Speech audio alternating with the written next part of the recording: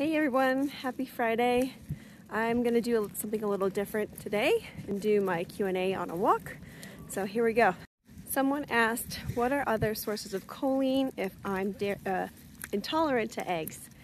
So beef liver and beef kidney and chicken liver are actually a much better source, or I shouldn't say much, but a higher source of choline. So you can get choline from that. Probably not chicken liver if you're intolerant to eggs, but then we have cod, salmon, and yeah, those are going to be your most potent forms of choline.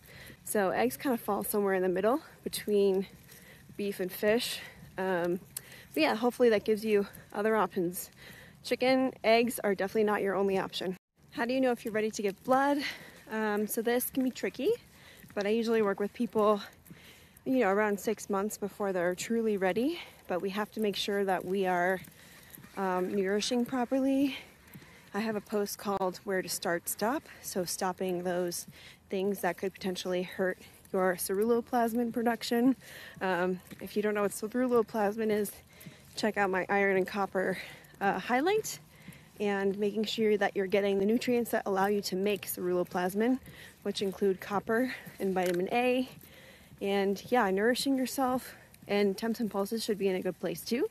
And then the only way to know is to try. And if you feel like crap after, or if your hair starts falling out, then it was too soon. So you need to spend a little more time doing the foundations. But the only way to really know if you feel like you've been doing the foundations is to try.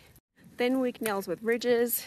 So this is usually nutrient deficiencies. I know that there's a whole art to reading nails, but I think that we could read too much into them sometimes.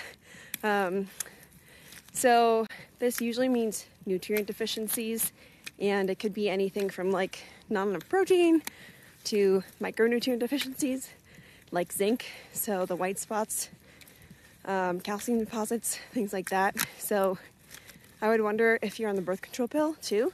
When I was, my nails were so weak. I could not keep a manicure. They would break or like bend.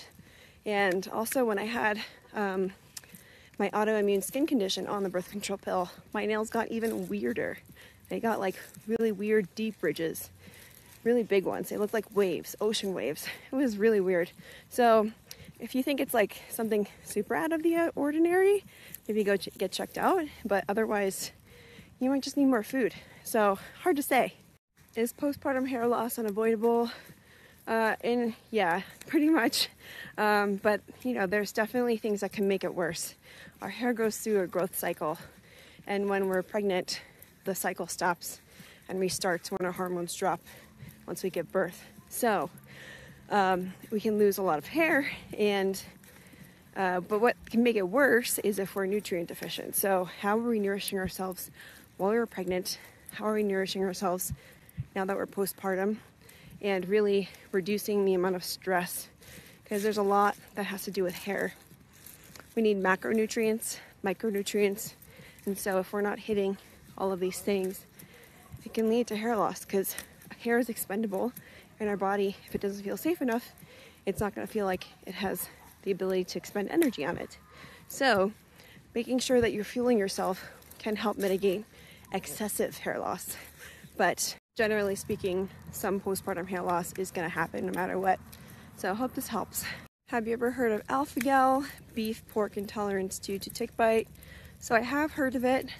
I haven't researched it like extensively, but from what I understand, the tick bite, post-tick bite, we become allergic or intolerant to alpha-gal, which is a sugar that's in red meat. So I don't know exactly what you're looking for in terms of the question, but you can still get protein from non-red meat sources like chicken and fish, and I think venison as well. Like a leaner red meat doesn't produce as much of a reaction, so you can still get some pretty good protein sources if you do this. And you can always look for chicken bone broth instead of like beef bone broth and that kind of stuff. So hopefully this helps. I love tuna and eat it at least once a week, but now I'm scared to eat it because of pufas. What are your thoughts? So I don't worry about eating fish. I'm not scared of it. They're a great source of minerals and vitamins. The fats inside them do rancidify to some extent, but the antioxidants and the nutrients that they provide far outweigh the sort of downside to, the polyunsaturated fats. So I would say don't be scared. Their pufas are in everything. It's just a matter of like how much. So I would definitely take eating seafood over taking fish oil, for example. But really up to you and what you like. I get sushi like every other week, sometimes every week.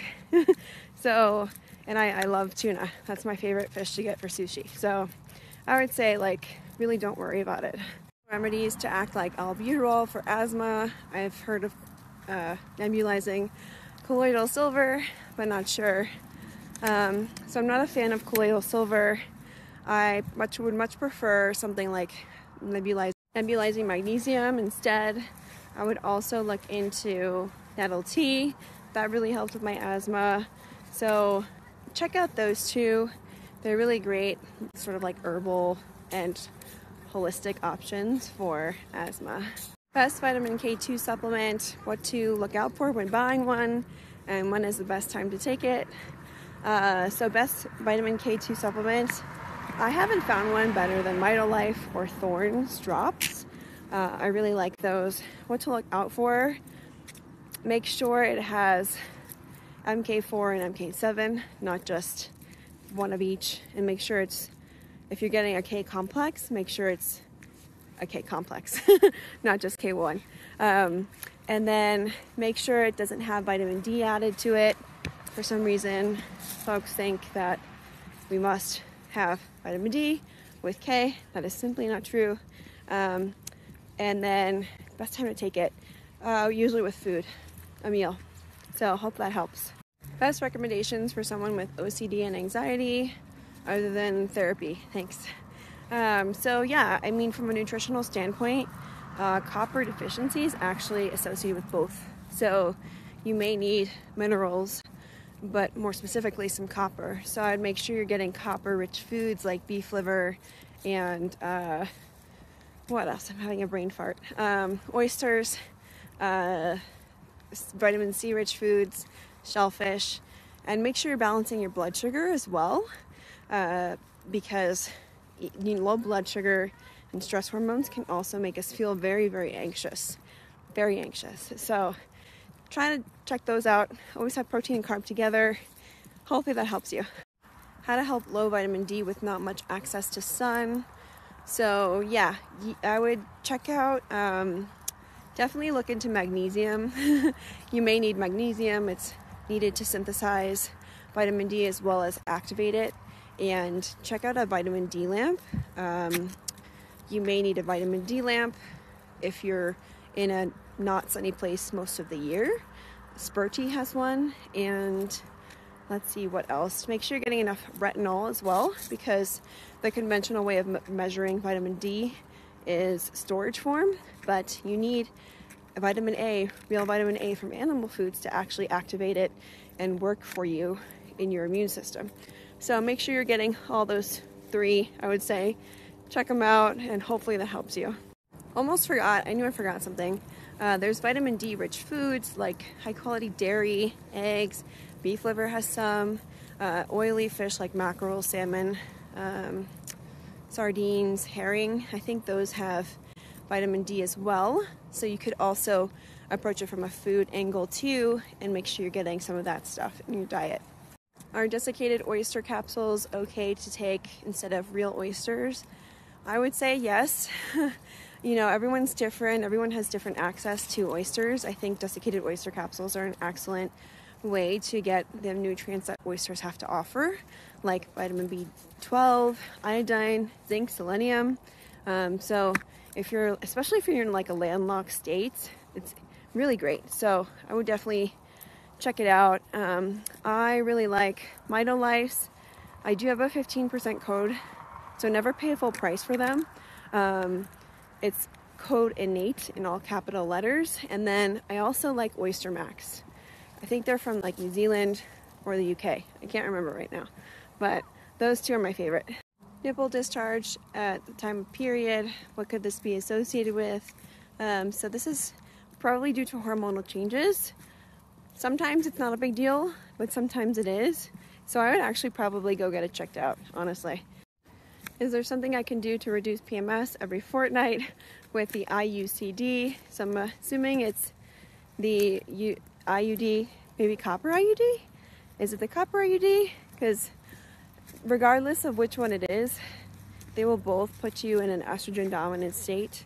So, I mean, doing everything in my estrogen dominance post, limiting xenoestrogens, limiting phytoestrogens as best you can, but not, maniacally, in a healthy way, and making sure you're balancing blood sugar and getting the nutrients like glycine, B vitamins to help your body detoxify estrogen properly.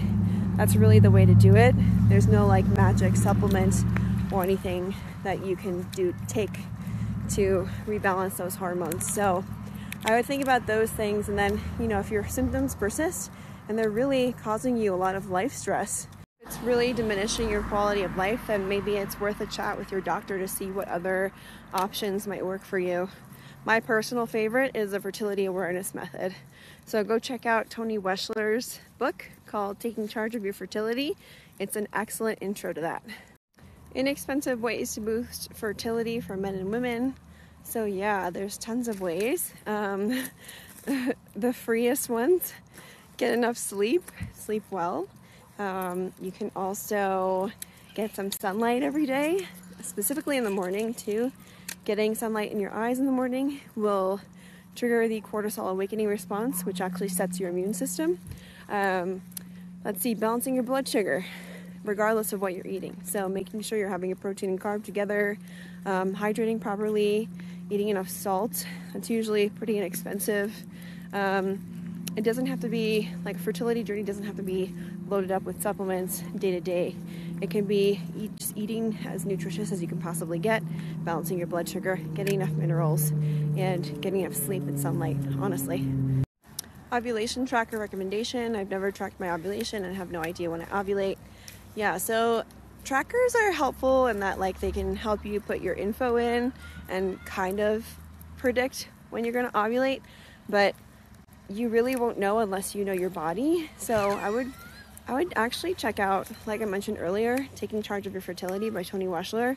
There are 3 biomarkers that you can use: temperature, cervical mucus, and then cervix height. And those are kind of the best predictors of fertility and ovulation. So that said, I do really like apps like Flow, apps like Clue, even the Ava bracelet. I kind of really like that because then you don't have to wake up at the same time or around the same time every day to take your temperature. So there's also the Daisy, but again, those things are all going to predict ovulation, but you need to confirm your ovulation yourself. So in my course, with the preconception PT coming out, we're going to have a whole module on how to tell when you're ovulating and figure this stuff out. So if you're on your preconception journey, just know that I'm going to keep you informed about that and help educate you. So just something to think about. But yeah, check out that book. It's really great. I'm taking 1 milligram of folate. Do I need to take B12 to absorb it? So no, zinc, folate absorption actually depends on zinc, not B12. But the ratio of B12 to folate does matter as well, because B12, having too much folate versus B12 can create some imbalances and issues too with the baby. So this is why I don't recommend supplementing single supplements, especially that much. That's quite a bit of folate. But that said, that doesn't mean go supplement zinc either, or B12. This is why I like getting things from Whole Foods, because they provide all of the cofactors and the proper partners in one package. So I'll be talking about this more in the preconception course coming out soon. But just a few things to think about, I guess, with your folate supplementation that you might want to research more. Is ricin and castor oil, can castor oil hurt you? So yeah, ricin is in the plant that castor oil is extracted from, but in the extraction process, this toxin is neutralized. So it's not something you need to worry about if you're buying castor oil. But yeah, I mean, castor oil, I personally wouldn't take it internally, but it's great for external use. Is donating plasma bad for health? I read somewhere that it was. So if we're trying to get rid of iron, plasma is not going to do it. We need to donate whole blood, because donating just plasma is not going to get rid of any excess iron. It's just getting rid of some minerals, so which your body needs to handle the iron. So I would say from an iron overload aspect, plasma is not helpful, and it can actually be harmful in that regard, and then it probably leaves you more depleted and is not actually helping you get rid of iron. So hope that helps. Okay guys, that's all I have time for today. Thanks for watching. Just a quick note, I get a lot of the same questions that I've already answered this time. So I highly suggest going back through my old Q&As on my IGTV to watch, because you might find some of the answers that I didn't get to, some of the answers to the questions that I didn't get to. But yeah, I hope you have a wonderful weekend, and until next week.